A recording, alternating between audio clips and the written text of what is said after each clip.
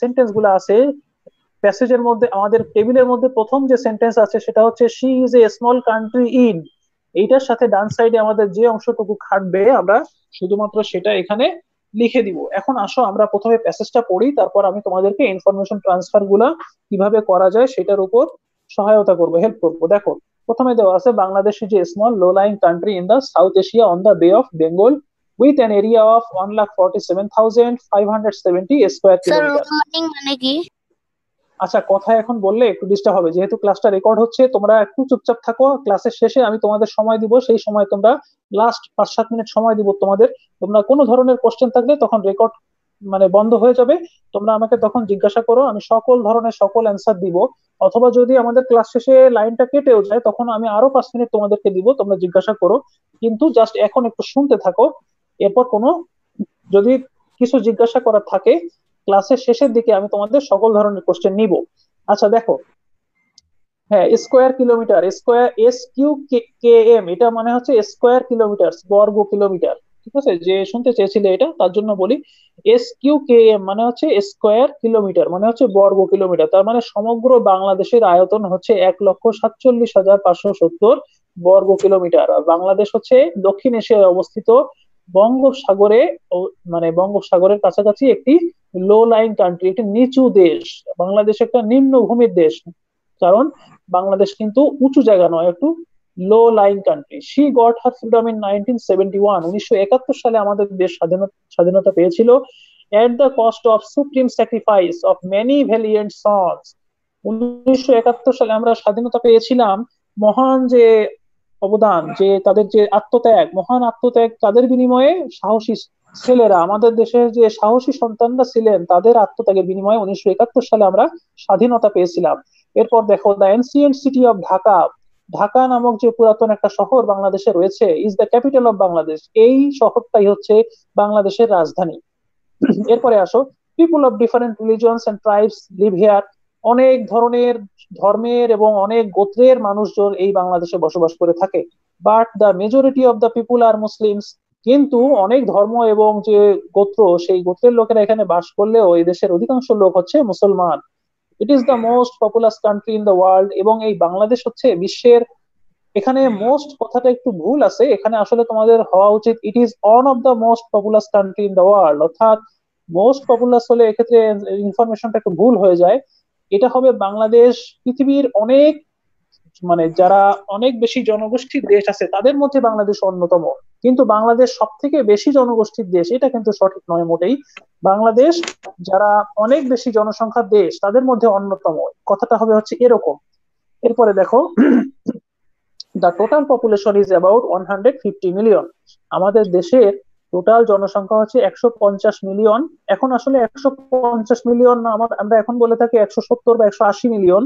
আমাদের জনসংখ্যা অনেক বেশি, তার মানে এখন 17 বা 18 কোটি জনসংখ্যা প্রায়, আমরা ধরলাম এখন ধরো 17 কোটি, তার মানে 170 মিলিয়ন হওয়া উচিত। যেহেতু প্যাসেজ, এখানে প্যাসেজে যেভাবে লেখা আছে আমরা ইনফরমেশন গুলো চেষ্টা করব সেভাবেই দেওয়ার জন্য, যদিও বর্তমান সময়ের প্রেক্ষাপটে এই সংখ্যাটা একটু বেশি হবে, কিন্তু প্যাসেজে যেহেতু 150 দেওয়া আছে আমরা এটা 150 লিখবো। এখন আসো আমরা এখন নিচে দেখো, কমপ্লিট দ্য ফলোইং টেবিল, একটা টেবিল দেওয়া আছে with the information given in the passage. এই প্যাসেজে এতক্ষণ আমরা যেটা প্যাসেজ থেকে পড়ে জানলাম সেইটা আমরা এখন এই টেবিলে আমরা লিখবো। এই ইনফরমেশন প্যাসেজ থেকে আমরা যেটা পেয়েছি সেইটা আমরা টেবিলের মধ্যে বসাবো, টেবিলে লিখবো, তাহলে সেটা হয়ে যাবে ইনফরমেশন ট্রান্সফার। অর্থাৎ ইনফরমেশন আমরা প্যাসেজ থেকে এই টেবিলের মধ্যে ট্রান্সফার করছি, এ কারণে এটাকে বলা হবে ইনফরমেশন ট্রান্সফার।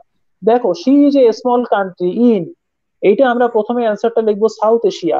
ডান সাইডে তোমরা যারা দেখছো তারা যদি লিখে নিতে চাও সাথে সাথে লিখে নিতে পারো খাতা কলম নিয়ে, she is a small country in south Asia. ঠিক আছে, এখানে এ নাম্বারের অ্যান্সারটা হবে হচ্ছে সাউথ এশিয়া, অর্থাৎ she is a small country in south Asia. B number, পরের সেন্টেন্সটা দেখো, she has an area of, এখানে ডান সাইডে বি নাম্বারে হবে হচ্ছে, এখানে তোমাদের প্যাসেজের সেকেন্ড লাইনে দেখো যে সংখ্যাটা লেখা আছে ওই সংখ্যাটা লিখলেই জাস্ট হবে। এখানে প্যাসেজে দেখো লেখা আছে 1,47,570 স্কোয়ার কিলোমিটার, এইটা আমরা শুধু বি নাম্বারে লিখে দিব, তাহলে আর কিছুই লিখতে হবে না, এতটুকু লিখলেই যথেষ্ট। এরপরে নিচে আসো, she got her freedom in, নাম্বারটা আবার একটু বলবেন? হ্যাঁ, বি নাম্বার হচ্ছে she has N area of, এখানে প্যাসেজটা দেখো, প্যাসেজে দেখো দেওয়া আছে সেকেন্ড লাইনে কি লেখা আছে, 147, তারপরে কমা দিয়ে লেখা আছে 570 SQ/km স্কোয়ার কিলোমিটার। এইটাই বি নাম্বারে লিখে দাও তুমি, এইটাই হবে হচ্ছে অ্যান্সার। আর প্রথমটা কি বলেছিলাম, প্রথমটা এ নাম্বারে হবে হচ্ছে সাউথ এশিয়া। আচ্ছা, এবারে সি নাম্বার মানে পরেরটায় আসো, she got her freedom in, এখানে আমরা সি নাম্বারে লিখবো হচ্ছে 1971, 1971। তাহলে সি নাম্বারের অ্যান্সার হবে হচ্ছে 1971, she got her freedom in 1971। এরপরে আসো নিচেরটা, the majority of the people আর, এখানে আমরা ডি নাম্বারে লিখবো Muslims. The majority of the people R Muslims, আমাদের দেশের অধিকাংশ জনগণ হচ্ছে মুসলিম সম্প্রদায়ের। এরপরে নিচেরটায় আসো, she has a population of about, বাংলাদেশের জনসংখ্যা সম্পর্কে জানতে চেয়েছে এখানে। তো আমরা প্যাসেজ থেকে দেখেছি, প্যাসেজের লাস্ট লাইনে দেখো 150 মিলিয়ন লেখা আছে, আমরা এই সংখ্যাটা জাস্ট এখানে লিখে দিব। তাহলে অ্যান্সারটা কি হবে, she has a population of about 150 million, 150 million. আমি এখন তোমাদের জন্য আবারও অ্যান্সার গুলো বলে যাচ্ছি, তোমরা যদি কারো অ্যান্সারে প্রবলেম থেকে থাকে তোমরা একটু শুনে নাও কেয়ারফুলি। প্রথমে ছিল হচ্ছে আমাদের সি যে স্মল কান্ট্রি ইন, প্রথম অ্যান্সারটা হবে এ নাম্বারে সাউথ এশিয়া। বি নাম্বারটা অ্যান্সার হবে 147, 570 স্কোয়ার কিলোমিটার, অর্থাৎ 1,47,570 স্কোয়ার কিলোমিটার, যেটা ওইটা হবে অ্যান্সার। সি নাম্বারটা হবে 1971, ডি নাম্বারটা হবে হচ্ছে মুসলিমস, এবং ই নাম্বার হবে হচ্ছে 150 মিলিয়ন। তাহলে তোমরা বুঝতে পারলে যে ইনফরমেশন ট্রান্সফার মূলত আসলে এই কিভাবে নাম্বারটা কি করতে। হবে? হ্যাঁ, এই নাম্বার হবে হচ্ছে 150 মিলিয়ন, প্যাসেজে দেখো একদম লাস্ট লাইনে লেখা আছে 150 মিলিয়ন, এইটা হবে হচ্ছে ই নাম্বারের অ্যান্সার। তো তোমরা এখন বুঝতে পারলে যে একটা প্যাসেজ এরকম ভাবে দেওয়া থাকবে এখানে যেমন দেওয়া আছে, এবং তারপরে তোমাদের এরকম একটা টেবিল দেওয়া থাকবে, যে টেবিলের ভেতরে তোমাদের প্যাসেজ থেকে তোমরা পড়ে যেটা পেয়েছো সেটার কারেক্ট অ্যান্সারটা ABCDE এই অংশের মধ্যে লিখে দিলেই তোমাদের এখানে 5 নাম্বার তোমরা পেয়ে যাবে যদি সঠিক লিখতে পারো। এখন আমরা একটা প্যাসেজ শেষ করলাম, আমরা পরবর্তী আরো একটা প্যাসেজ দেখবো এবং সেটার উপর ইনফরমেশন ট্রান্সফার করব। দেখো, এইটা হচ্ছে আমাদের সেকেন্ড প্যাসেজ। এই প্যাসেজটা হচ্ছে আমাদের জাতীয় কবি কাজী নজরুল ইসলামকে নিয়ে। তোমরা একটু প্যাসেজটা দেখো, প্যাসেজটা আমি একটু বলবো এবং প্যাসেজের উপর ভিত্তি করে আমরা এরপরে এর নিচে তোমরা আবার দেখতে পাচ্ছ আগের প্যাসেজের মতো একটা ইনফরমেশন ট্রান্সফার দেওয়া আছে, সেইটা আমরা প্র্যাকটিস করব। এবার আসো আমরা একটু প্যাসেজটা দেখি। প্রথমে দেখো এখানে দেওয়া আছে যে Kazi Nazrul Islam was born on 24th May 1899 in West Bengal, আমাদের দেশের জাতীয় কবি কাজী নজরুল ইসলাম 1899 সালের 24শে মে পশ্চিমবঙ্গে জন্মগ্রহণ করেছিলেন। Nazrul completed his primary education in 1909, Nazrul তার প্রাথমিক শিক্ষা সমাপ্ত করেছিলেন 1909 সালে। অ্যান্ড জয়েন্ড এ লোকাল মক্তব as a teacher in the same ইয়ার, এবং ওই 1909 সালেই তিনি স্থানীয় একটি মক্তবে অ্যাজ এ টিচার শিক্ষক হিসেবে তিনি যোগদান করেছিলেন। এখন মক্তব মানে কি এটা অনেকের হয়তো জানার থাকতে পারে। মক্তব হচ্ছে সেইটাই, তোমরা জানো যে স্থানীয় মসজিদ তোমাদের আশেপাশে, তোমরা যারা বসবাস করছো তাদের আশেপাশে অনেকে মসজিদ থাকতে পারে। এই মসজিদ গুলাতে যারা ইমাম সাহেব থাকেন অথবা যারা হুজুর থাকেন, একটু বড় হুজুর যারা থাকেন, তারা কিন্তু টিচারের ভূমিকায় অনেক সময় কাজ করে থাকেন। বা এলাকার যে ছোট ছোট ছেলে মেয়েরা রয়েছে তাদেরকে অনেক সময় দেখা যায় যে ফজরের নামাজের পরে অথবা আসরের নামাজের পরে, তোমরা যারা মুসলমান আছো তারা জানো এই টাইমে তারা কিন্তু অনেক সময় আরবি শিক্ষা দেন বা কোরআন শরীফ শিক্ষাদান করেন। এই যে স্থানীয় মসজিদ বা স্থানীয় যে মসজিদ ভিত্তিক মসজিদকে কেন্দ্র করে যে লেখাপড়াটা গড়ে ওঠে সেটাকে আমরা প্রাচীন কালের কথা অনুযায়ী আমরা মক্তব বলতাম। এখন অবশ্য সেইভাবে মক্তব প্রচলিত নাই। আগে এক সময় আমাদের কাজী নজরুল ইসলাম যখন জীবিত ছিলেন সেই সময় মক্তব ব্যাপক আকারে প্রচলিত ছিল, এবং এই মক্তবে তখন সবাই পড়াশোনা করত। তো নজরুল ইসলাম, আমাদের কাজী নজরুল ইসলাম এই মক্তবে একজন টিচার হিসেবে 1909 সালে যোগদান করেছিলেন। এবার দেখো, while he was a student of class 10 in 1917, 1917 সালে যখন কাজী নজরুল ইসলাম দশম শ্রেণীর ছাত্র ছিলেন, he joined the army putting an end to his formal education, 1917 সালে তিনি কি করলেন, আর্মিতে যোগদান করলেন। তার ফর্মাল এডুকেশন অর্থাৎ যে শিক্ষা, এই শিক্ষা তিনি আর চালাতে পারলেন না, তিনি লেখাপড়া ছেড়ে দিলেন এবং ক্লাস 10-এ থাকা অবস্থায় 1917 সালে তিনি সেনাবাহিনীতে যোগদান করেন। এবার দেখো, he started composing Literary works from the age of 11, তিনি 11 বছর বয়স থেকে তার যে সাহিত্যিক যে লেখা, সেই লেখাগুলো তিনি শুরু করলেন। তোমরা জানো যে আমাদের কাজী নজরুল ইসলাম কবিতা, নাটক, গল্প, উপন্যাস, ছড়া, মানে বিভিন্ন ধরনের লেখায় তিনি পারদর্শী ছিলেন, এবং বাংলা সাহিত্যে খুব কম জায়গায় আছে যেখানে নজরুল যেটা রচনা করেন নাই বা যেখানে তিনি ছিলেন না। নজরুল কিন্তু সব জায়গায় ছিলেন। আমাদের বিশ্বকবি রবীন্দ্রনাথ ঠাকুরের মতোই কাজী নজরুল ইসলামও আমাদের গর্ব, এবং কাজী নজরুল ইসলামও তার জীবনভর বিভিন্ন ভাবে আমাদের বাংলা সাহিত্যকে সমৃদ্ধ করে গিয়েছেন। আচ্ছা, এরপরে দেখো হিজ ফার্স্ট ব্যালাড, তার প্রথম যে ব্যালাড, এই ব্যালাডটা প্রকাশ, ব্যালাড হচ্ছে একটা জিনিস যেটা তোমার কোনো শোককে কেন্দ্র করে, শোক বা কোনো দুঃখ, এইটাকে ভিত্তি করে লেখা হয়, সেটাকে বলা হয় হচ্ছে ব্যালাড।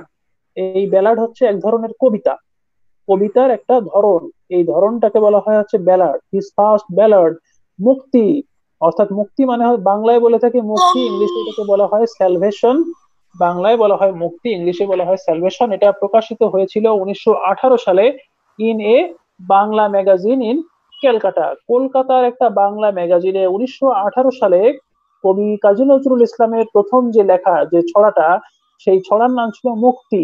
এটা প্রকাশিত হয়েছিল একটা ম্যাগাজিনে after the first world war. কিন্তু প্রথম বিশ্বযুদ্ধের পরে কি হলো, হি came back to Calcutta in 1920। তিনি 1920 সালে কলকাতায় আবার ফিরে আসলেন, 1920 সালে, ফার্স্ট ওয়ার্ল্ড ওয়ার, প্রথম বিশ্বযুদ্ধের পর। এরপরে দেখো হি ওয়াজ সেন্ট টু জেল, কিন্তু তাকে দুঃখজনক ভাবে তাকে জেলে যেতে হয়েছিল ফর রাইটিং অগ্নিবীণা। তোমরা জানো বিশ্বকবি কাজী নজরুল ইসলামের একটা বিখ্যাত কাব্য হচ্ছে অগ্নিবীণা। এই অগ্নিবীণা কাব্যের জন্য তাকে জেল খাটতে হয়েছিল, তিনি জেলে গিয়েছিলেন এটার জন্য। But he did not stop writing, কিন্তু জেলে গেলেও তিনি কিন্তু অত্যন্ত সাহসী মানুষ, অত্যন্ত, মানে যাকে বলা যায় অদম্য একজন লেখক। তিনি কোনো কিছুতে দমে যাওয়ার পাত্র ছিলেন না। তিনি জেলেও কিন্তু লেখা চালিয়ে গিয়েছিলেন, তিনি লেখা বন্ধ করেন নাই। ইন অগস্ট 1976 হি ডাইড, 1976 সালের আগস্ট মাসের 29 তারিখে তিনি মৃত্যুবরণ করলেন। এইটা ছিল হচ্ছে আমাদের মূল প্যাসেজ। এখন আমরা নিচে দেখো একটা টেবিল দেওয়া আছে আগের প্যাসেজের মতোই, complete the following table with the information given in the passage. আমরা এখানে আমরা যে সেন্টেন্স গুলো দেওয়া আছে সেগুলো দেখবো, এবং ডান সাইডে আমরা সঠিক ইনফরমেশনটা লিখবো। এখানে দেখো দেওয়া আছে প্রথমটা, হি ওয়াজ বর্ন অন, এটার কারেক্ট অ্যান্সার আমরা লিখবো 24 মে 1899।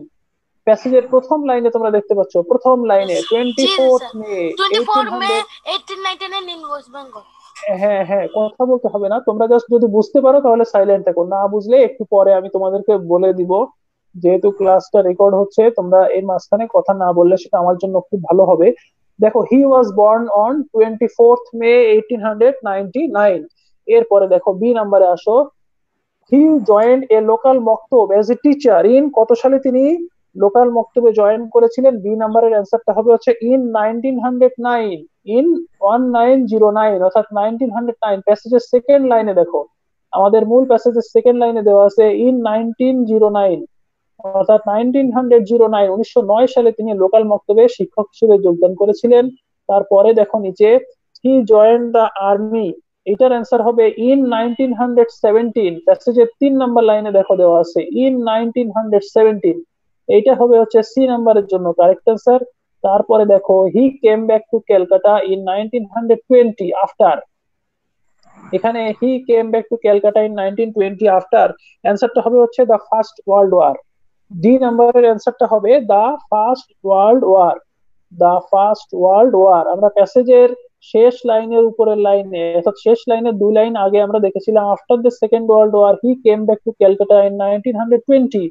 সো এটা হবে correct answer, he came back to Calcutta in 1920 after the first world war. এবার শেষটা দেখো, হি ডাইড ইন, এখানে একটা সময় জানতে চেয়েছে, কত সালে তিনি মারা গিয়েছিলেন সেটা আমাদের লিখতে হবে। ই নাম্বারের অ্যান্সারটা হবে হচ্ছে আগস্ট 1976, অগস্ট 1976, অর্থাৎ 1976 সালের আগস্ট মাসে তিনি মৃত্যুবরণ করেছিলেন। এইটা হচ্ছে মোটামুটি আমাদের যে প্যাসেজটা তোমাদের এখানে দেওয়া আছে সেটার উপর ভিত্তি করে আরো একটা ইনফরমেশন ট্রান্সফার। যে ইনফরমেশন গুলো তোমরা প্যাসেজ থেকে দেখেছো, সংক্ষেপে সেই ইনফরমেশন গুলা এখানে টেবিলে যেভাবে চেয়েছে সেইভাবে লিখে দিলেই কিন্তু তোমাদের ইনফরমেশন ট্রান্সফারটা কমপ্লিট হয়ে গেল।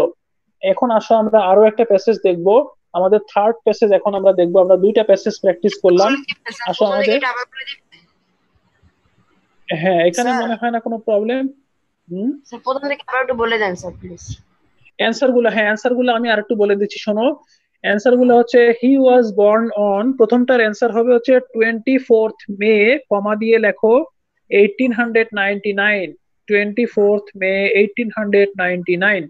বি নাম্বারটা হবে হচ্ছে ইন 1909, ইন 1909, অর্থাৎ 1909। সি নাম্বারটা দেখো, সি নাম্বারটা হবে হচ্ছে ইন 1917, 1917। সি নাম্বারটা হবে হচ্ছে ইন 1917।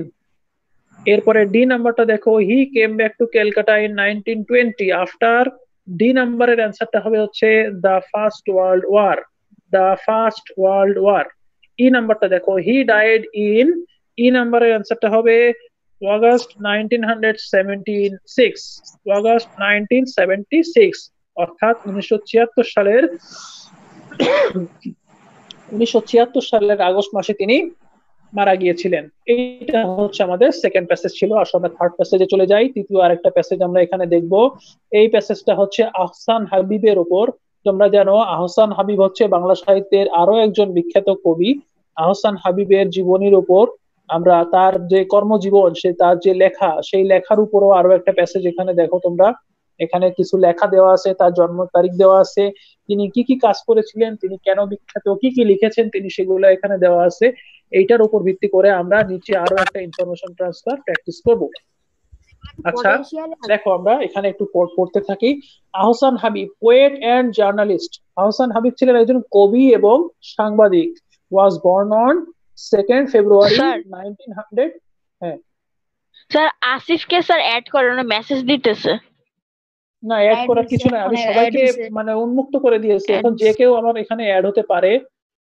নো প্রবলেম, ওর কোনো প্রবলেমের কারণে হয়তো অ্যাড হতে পারছে না, চেষ্টা করতে থাকুক, আমার মনে হয় অ্যাড হয়ে যাবে ও। অ্যাড না হওয়ার কোনো কারণ নাই। অ্যাড হওয়ার জন্য কোনো আমার হেল্পের এখন দরকার হবে না, সবাই যে কেউ অ্যাড হতে পারবে, নো প্রবলেম, তোমরা জাস্ট ক্লাসে মনোযোগী থাকো। আহসান হাবিব দেখো, পোয়েট অ্যান্ড জার্নালিস্ট, কবি এবং সাংবাদিক ছিলেন Ahsan Habib. Was born on 2 February 1917 in the village of Shankar পাশা। এখানে একটা বড় ওয়ার্ড তোমরা দেখতে পাচ্ছ, এটার নাম হচ্ছে শঙ্কর পাশা, ইন পিরোজপুর ডিস্ট্রিক্ট। তোমরা পিরোজপুর একটা জেলা আছে বাংলাদেশের, এই জেলাটার নাম শুনেছো। এই পিরোজপুর জেলায় শঙ্কর পাশা নামক একটা গ্রামে আহসান হাবিব, কবি, তিনি একজন সাংবাদিক এবং কবি ছিলেন। তিনি জন্মগ্রহণ করেছিলেন 1917 সালের 2 ফেব্রুয়ারি তারিখে। এরপর দেখো, after passing the entrance examination in 1935 from Pirojpur government school, 1935 সালে তিনি পিরোজপুর সরকারি স্কুল থেকে এই এন্ট্রান্স পরীক্ষা পাশের পরে হি enrolled at the BM college, Barishal. তিনি বরিশালে অবস্থিত একটা কলেজের নাম হচ্ছে বিএম কলেজ, এই বিএম কলেজে ভর্তি হয়েছিলেন।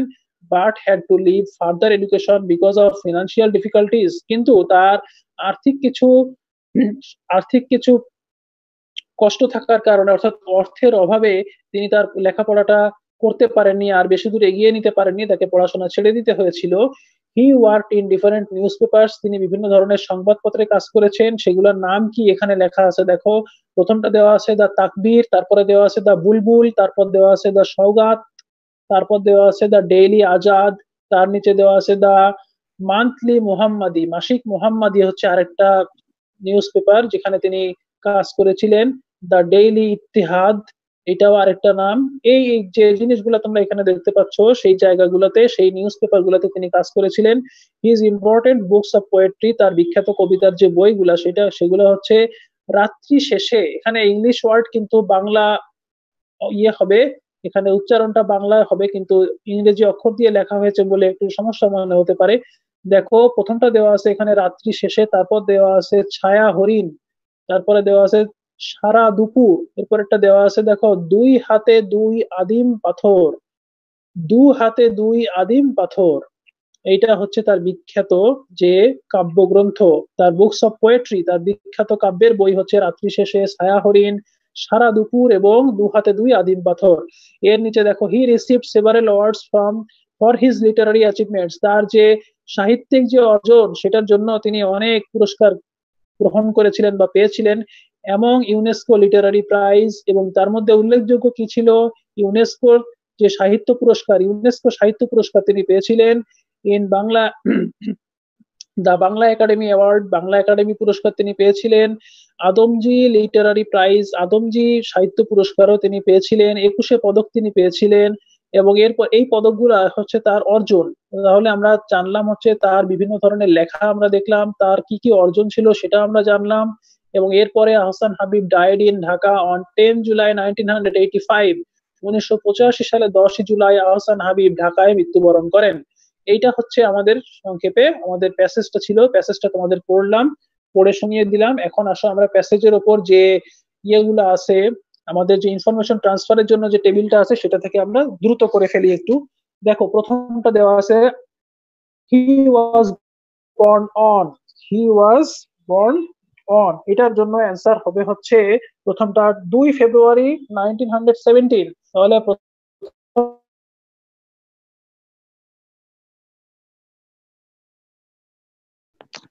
প্রথমটা হবে হচ্ছে আমাদের প্যাসেজের ফার্স্ট লাইনে দেখো দেওয়া আছে, two sir bin enrolled at the BM college, he enrolled at the BM college. এখানে একটা সময় উল্লেখ করতে হবে, কোন সময় তিনি বিএম কলেজে ভর্তি হয়েছিলেন। তোমরা প্যাসেজ থেকে দেখেছো, প্যাসেজের আমাদের যে প্যাসেজটা দেওয়া আছে এখানে স্যার ভালো করে শুনে স্যার ভালো করে শোনা যাচ্ছে না। তো এখানে আমরা যেটা লিখবো বি নাম্বারের অ্যান্সার সেটা হচ্ছে ইন 19, হ্যাঁ একটু চেষ্টা করে শুনতে পারবা। আচ্ছা, হি enrolled at the BM college, অর্থাৎ বিএম কলেজে তিনি ভর্তি হয়েছিলেন কবে, কত সালে, সেটা ছিল হচ্ছে 1935 সালে।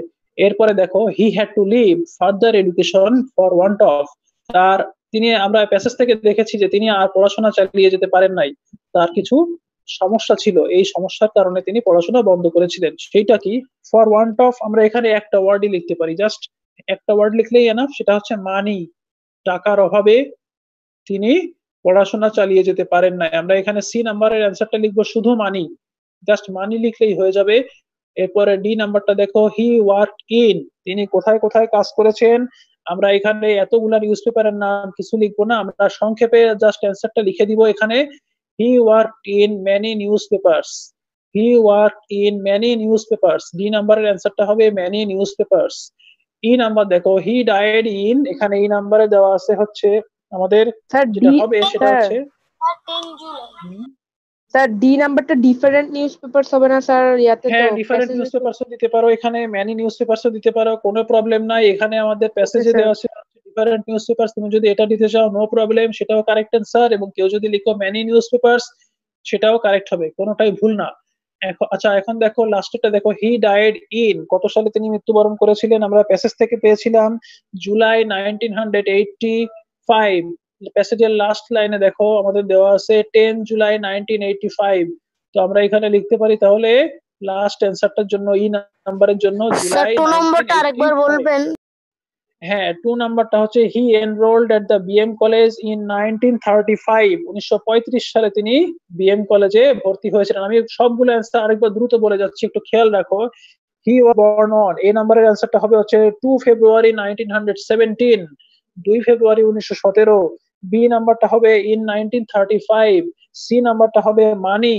আর ডি নাম্বারটা হবে হচ্ছে ম্যানি নিউজ পেপারস অথবা ডিফারেন্ট নিউজ পেপারস, যেটাই দাও সেটাই কারেক্ট অ্যান্সার। ই নাম্বারটা হবে হচ্ছে জুলাই 1985।